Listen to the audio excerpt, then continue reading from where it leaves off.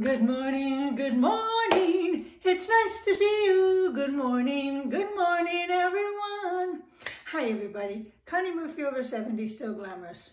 Well, here I am another day. Been taking care of business.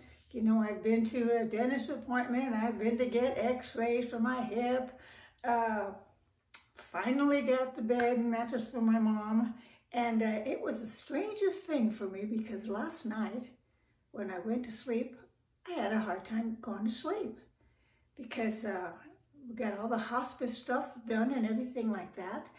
And I laid there thinking or feeling like I had given up on my mom, you know, as far as her life. And I thought, Lord, why am I feeling like this? She's very comfortable in the bed. All of my brothers and sisters were here yesterday to visit. I don't know, it was just very odd.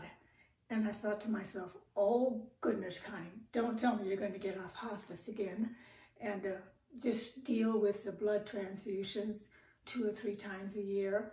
And I don't know, it's just, I don't know how to explain it. It's odd to me, bizarre, and so I don't know, I'm gonna try to work this out in my head. But another thought that was going through my mind last night was, I'm saying, well, here I've given up on my mom. I've put her on hospice.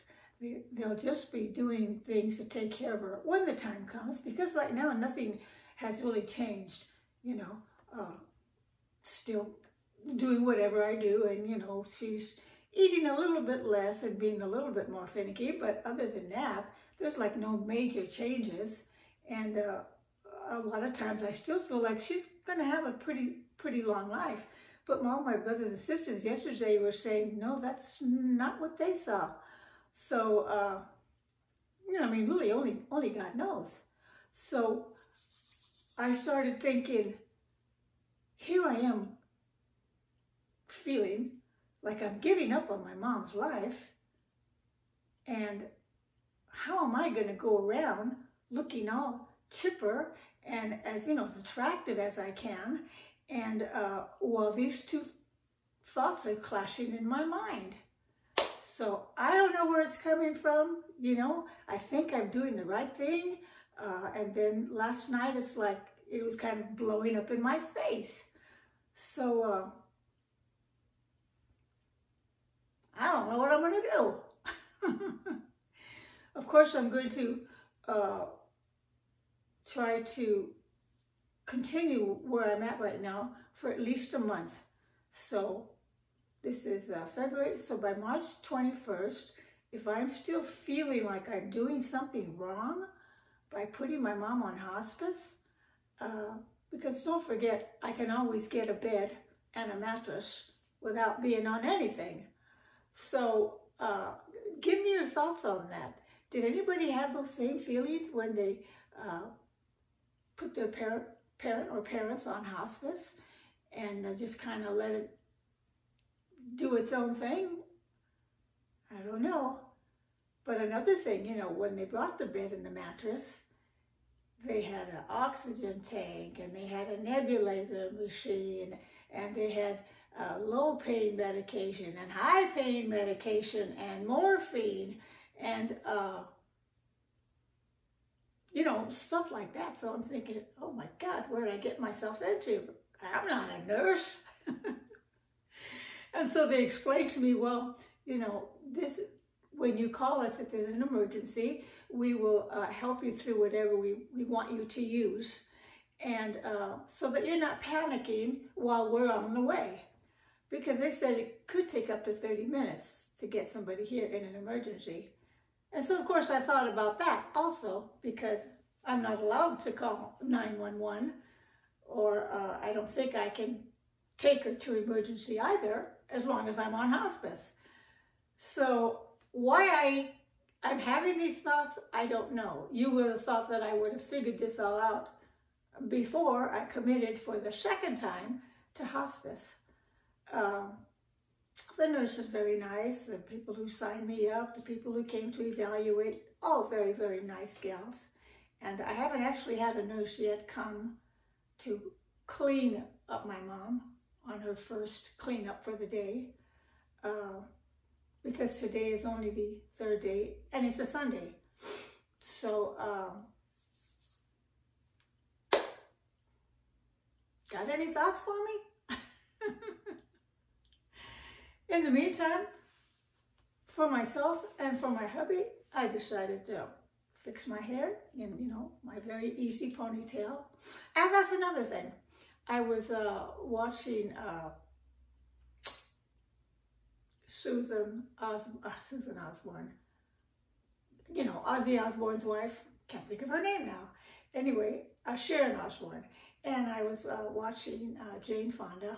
Now, Jane Fonda had the pixie hairdo, but the last picture that I saw of her last night, she had her regular bob, you know, that's really nice, and it goes back here. And when I was younger, like in my late 20s, I thought, well, you know, when I hit 60, that's going to be my hairstyle. I'm going to wear a bob. Well, 60 came, and I didn't feel old enough to wear a bob.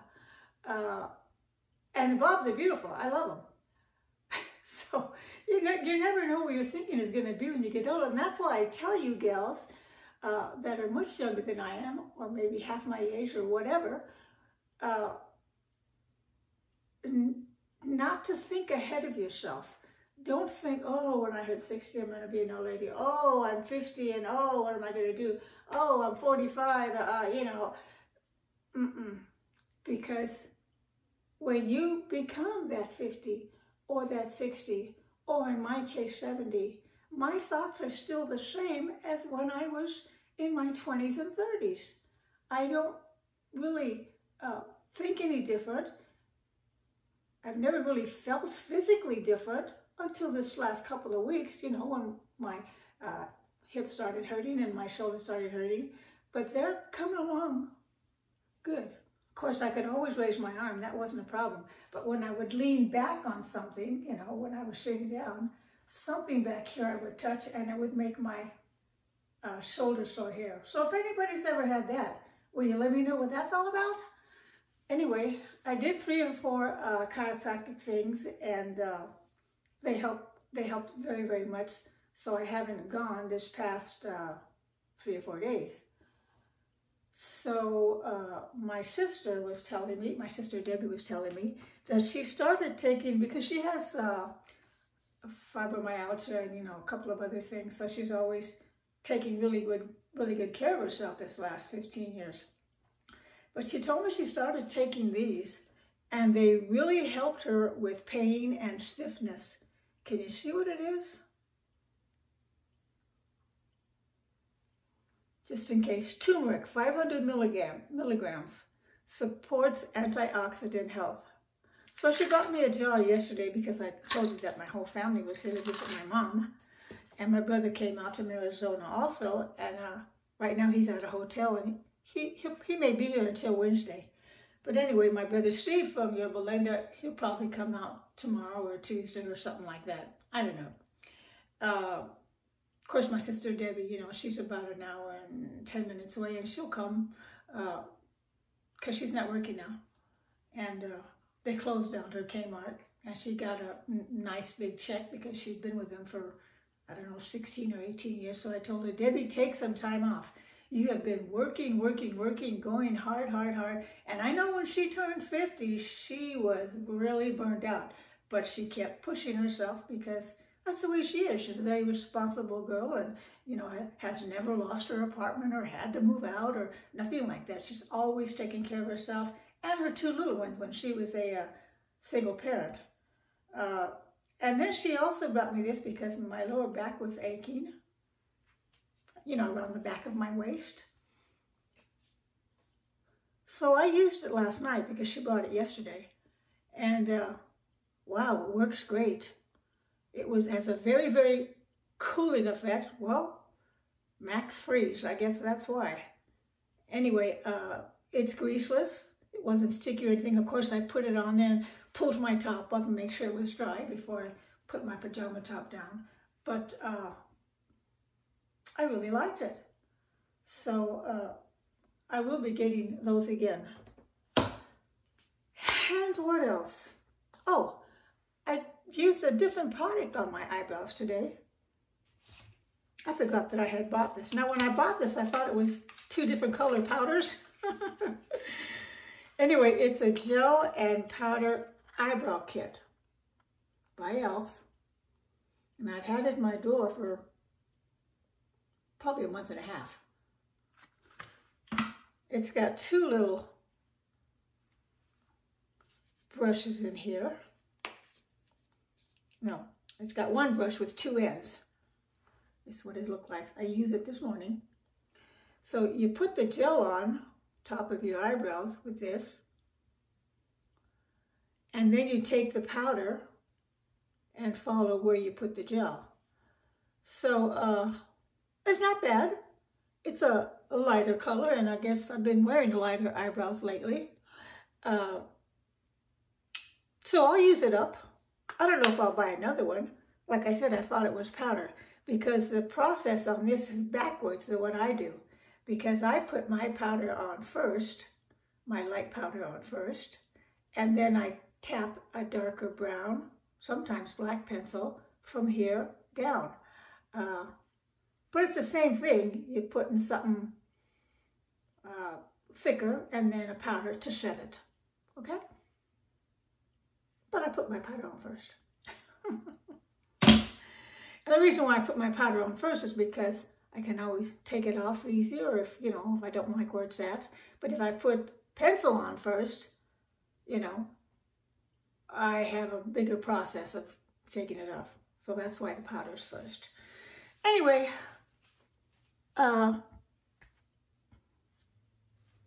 you know, I had taken a little thicker section of my bang area and layered it. And that's why it looks a little shorter right here. Because layering it is when you pull it up and you hold the hair this way, right? And you cut it across the top. So it gets longer here and shorter down here. Does that make sense to you? Anyway, it's not all one length. Basically, it's a simple,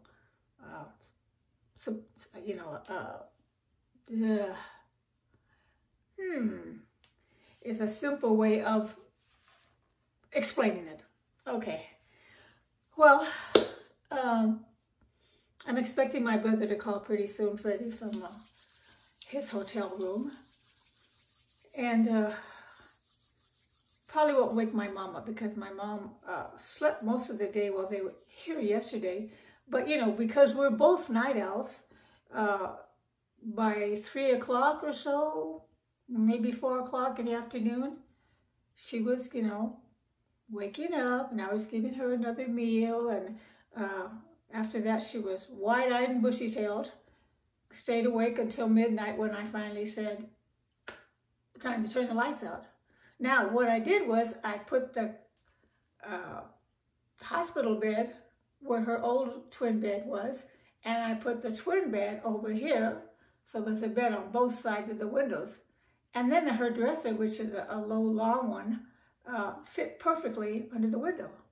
So I laid on that twin bed and watched TV with her until midnight. But now, mind you, I had been up since 7 o'clock in the morning when my brother Freddie called at 11 and surprised me and said, I want to see Mom. Can I come over in 20 minutes? And I didn't even know he was in town. But he told me he spent the night at the hotel the night before.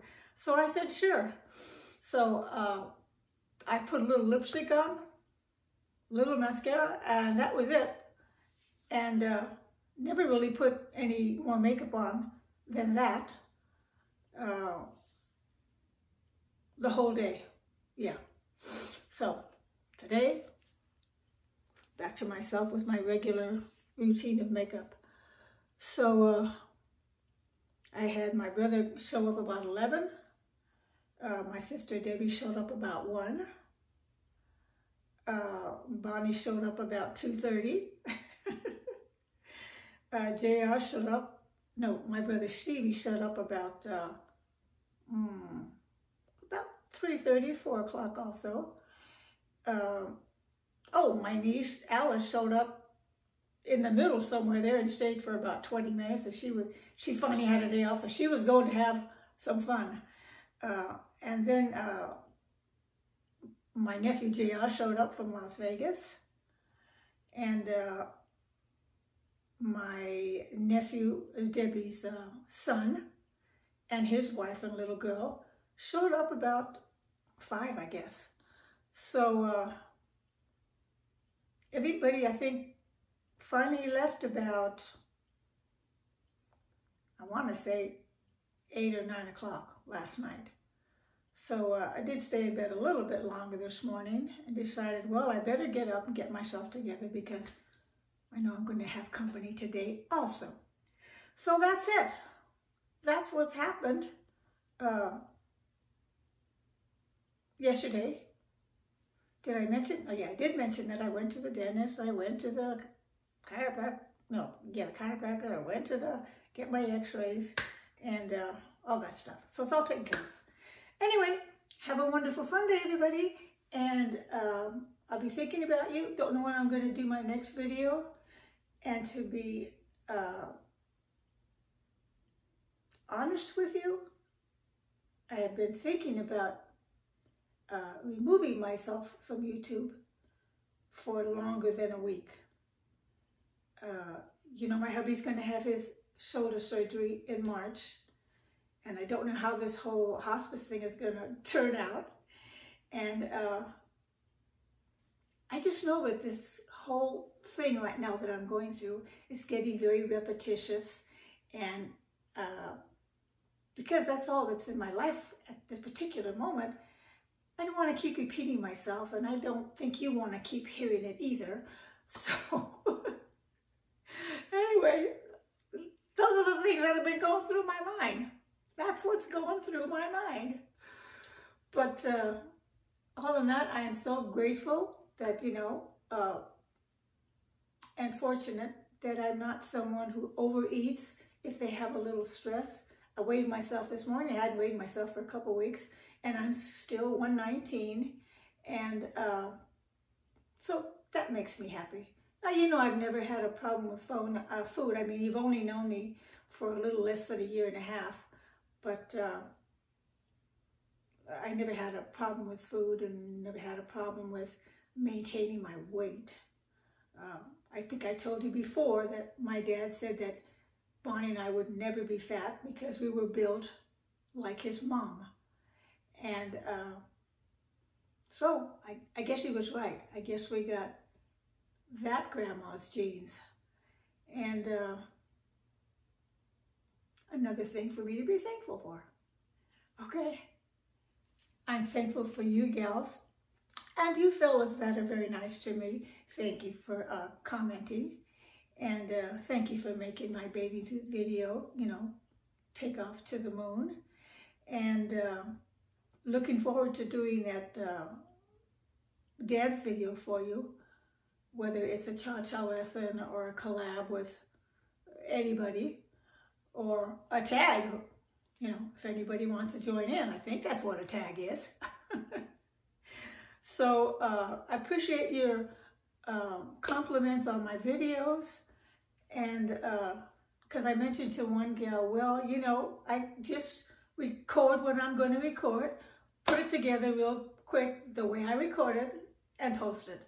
I don't have the fancy introductions. I don't have the fancy stuff that might flash on the video or old pictures at the same time. And I don't know any of that, girls. So, like I've said 4 or 5 times, when I started this video, it was mainly to have something to do, to see what's going out there in the world through social media. And YouTube is the only thing that I'm on.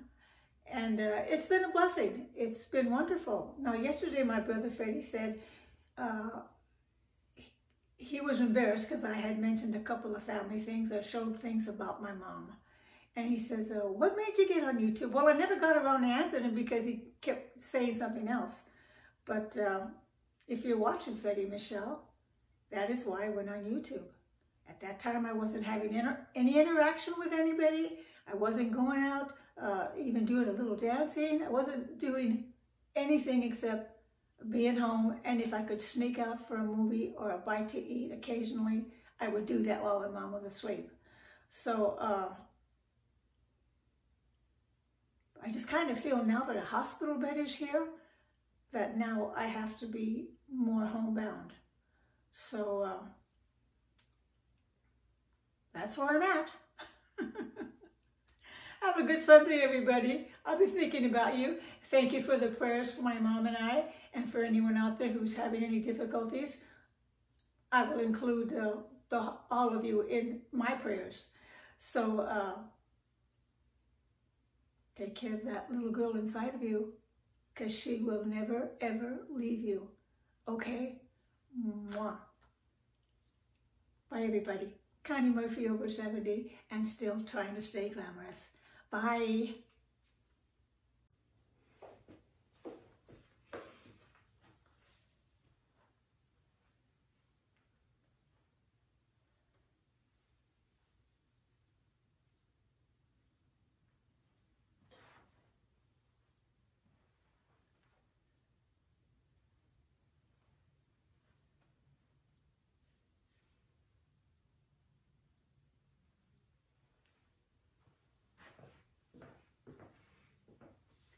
So that's my outfit for today.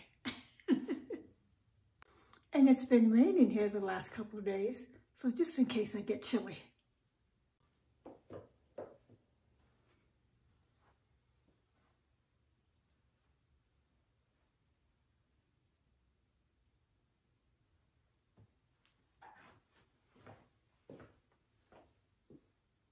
So here's the rainbow on Saturday. It goes all the way around to there.